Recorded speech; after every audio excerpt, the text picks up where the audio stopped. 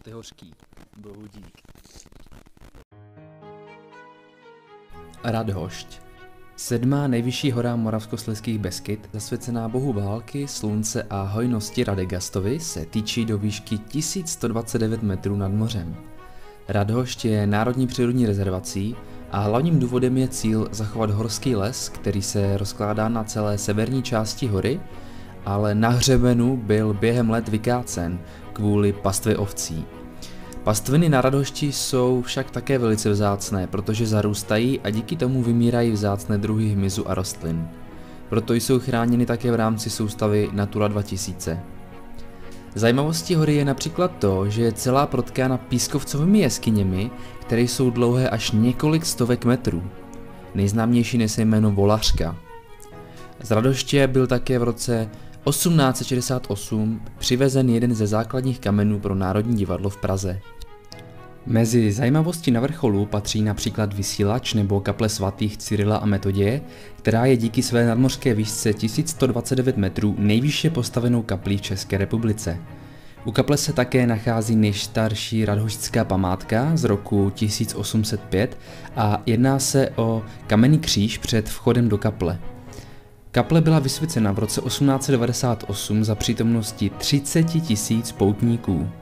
Zajímavé informace jsou například to, že se kaple nachází na hranici dvou krajů, a to Zlínského a Moravskoslezského, a tímto místem také prochází evropské rozvodí, přičemž voda ze severní strany hory teče přes Odru do Baltského moře a z jižní strany hory přes Moravu a Dunaj do moře Černého.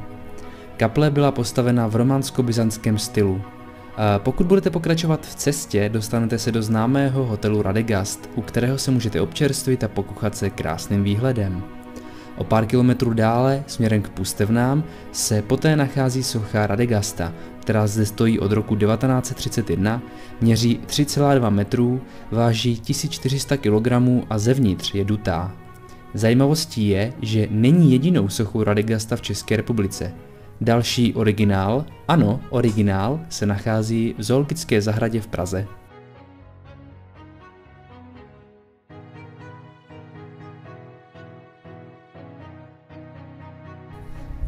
Tak přátelé, já vás zdravím, ještě jsem vás nestihl ani pozdravit v tomhle videu, ale tak nemusím taky pořád jenom kecat.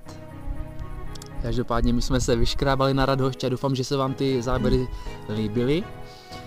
A my teďka ještě chillujeme, tady docela kosa, ale zvládli jsme ten výšlap. Jinak vycházeli jsme z Rožnova pod Radhoštěm po červené stezce, je to 6,5 km, šli jsme to asi 3,5 hodiny, ale s tím, že jsme se tak půl až hoďku zdrželi na místech, kde jsem nastavoval drona a kameru a tak dále. Takže tak 3 hodinky, když jdete rychlou chůzí se zastávkama jenom na nějaký výhledy, se můžete dostat z Rožnova pod Radhoštěm.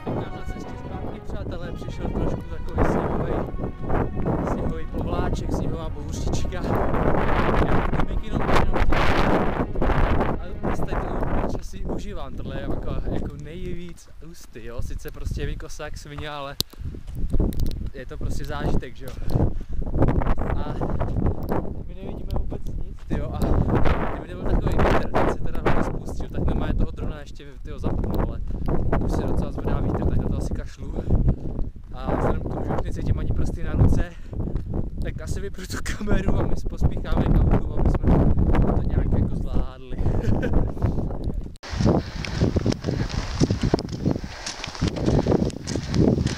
Vysmátej Andrea, když ji sněží. Až na to, že pod něm mám jenom tílko, ale pohodě.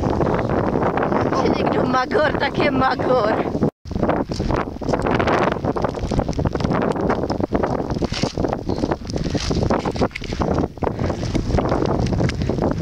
Prostě jeho sněhulák. Hej, musím zapnout kameru. Takovýhle magorem já někam chodím, jo? Doufám, že jste měli mnohem hezčejší Velikonoce než my.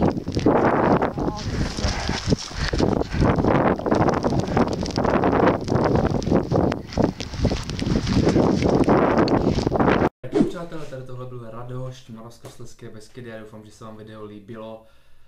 Pokud ano, tak nezapomeňte zanechat like, odběr, komentujte a tak dále a taky sdílejte. Já vám všem moc děkuju za to, že jste se dokoukali na to video až do konce. Budu se na vás těšit v dalších mých videích. Mějte se krásně, uživejte života a nezapomeňte jít a něco udělat pro nějaký váš cíl, nějaký váš sen, který máte, stejně tak, jako jsem to udělal já tady v tom videu. Mějte se krásně, budu se na vás těšit. Čau, čau.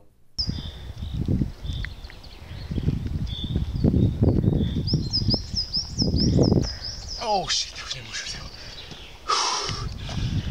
Ty vole, mě dalo zabrat pěkně přistání, kurva. Jsem koukala. Cože? Jsem koukala. Jo. Kračuj. Jo.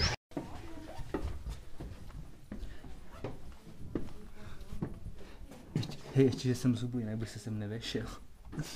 Ty vole.